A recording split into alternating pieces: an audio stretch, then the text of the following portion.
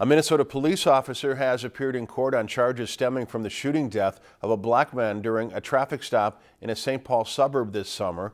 St. Anthony police officer Jeronimo Yanez was released on his own recognizance after a brief hearing Friday.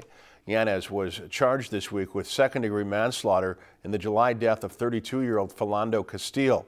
Yanez is expected to enter a plea later. If you've enjoyed this segment of Lakeland News, please consider making a tax-deductible contribution to Lakeland Public Television.